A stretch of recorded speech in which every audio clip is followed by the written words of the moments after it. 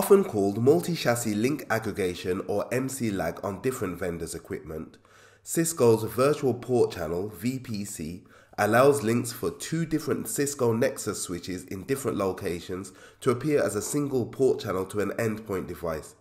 This eliminates a single point of failure on the Nexus switches because even though they could be geographically dispersed, even if a DC was to fail, there would still be full redundancy to the other peering Nexus device.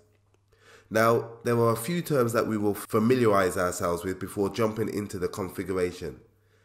VPC uses two Nexus devices, one as the primary and one as a secondary. A peer is the other Nexus device.